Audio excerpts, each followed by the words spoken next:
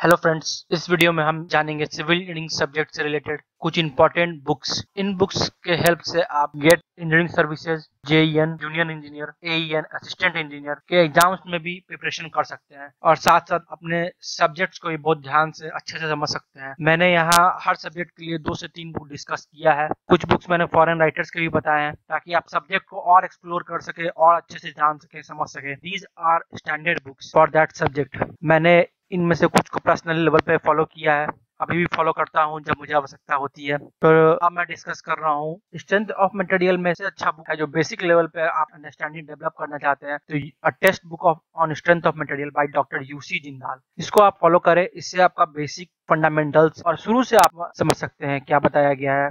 साथ साथ बीसी पूनमिया को भी आप फॉलो कर सकते हैं। बीसी पूनमिया इंडियन राइटर हैं और फॉरेन राइटर में गैरो, टिमोशेंको, ई पोपोव, एल सिंगर। इन सब बुक्स के थ्रू आप अपने अंडरस्टैंडिंग को और हाई लेवल पे, नेक्स्ट लेवल पे पहुंचा सकते हैं और भी अच्छे से समझ सकते हैं।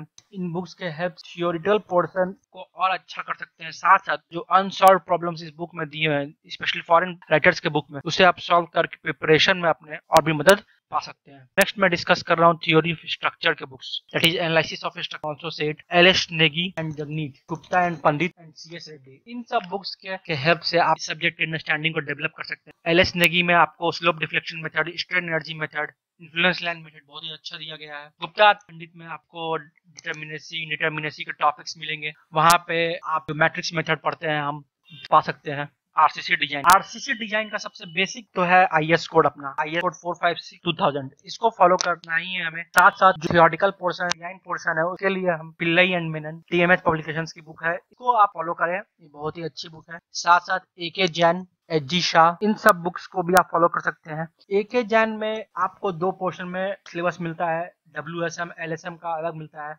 और स्टैंडर्ड एग्जांपल्स के थ्रू इनमें बताया गया है, पूरा थ्योरेटिकल बताया गया है। आप इन सब बुक्स को फॉलो कर सकते हैं।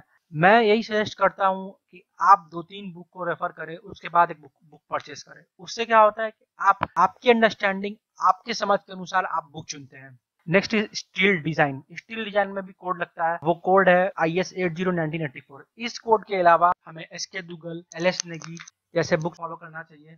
इन सब में बहुत ही अच्छे तरीके से, खासकर दुग्गल में बताया गया है सब्जेक्ट रिलेटिंग जो भी कॉन्सेप्ट है, कॉलम डिजाइन, स्लैब डिजाइन, साथ साथ बीम डिजाइन, इन सब चीजों को बहुत ही अच्छे से डिस्कस किया गया है दुग्गल में। आप एलएस नेगी को फॉलो कर सकते हैं। Next is soil mechanics and foundation engineering. Soil mechanics and foundation engineering का सबसे अच्छी बुक जो बेसिक कॉन्सेप्ट के लिए मैं बोलूँ, मैंने भी फॉलो किया है, गोपाल रंजन एंड राव। इस बुक के साथ साथ आप Venkat and Ramaiah, SK Garg, BC Punmia की बुक फॉलो कर सकते हैं। आपके सामने जो इमेजेस आ रहे हैं, उन इमेजेस के थ्रू आप बुक को रिकॉग्नाइज भी कर सकते हैं कि आपने कभी पढ़ा होगा, तो आपने देखा होगा इन सब बुक्स को।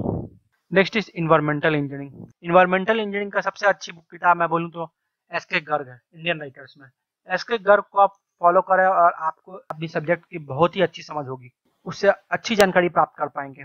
इसके घर के एग्जांपल्स से आप देखे होंगे कि बहुत सारे इंजीनियरिंग सर्विसेज में क्वेश्चन आ चुके हैं और उसी का पैटर्न और उसी के को और भी एक्सटेंडेड फॉर्म में हमें आने वाले एग्जाम्स में मिलता है।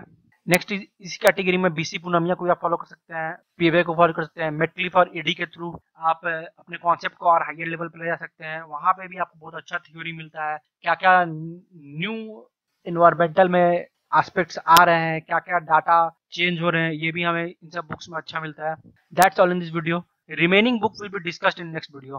Thank you for watching. Don't forget to like, share, subscribe and comment.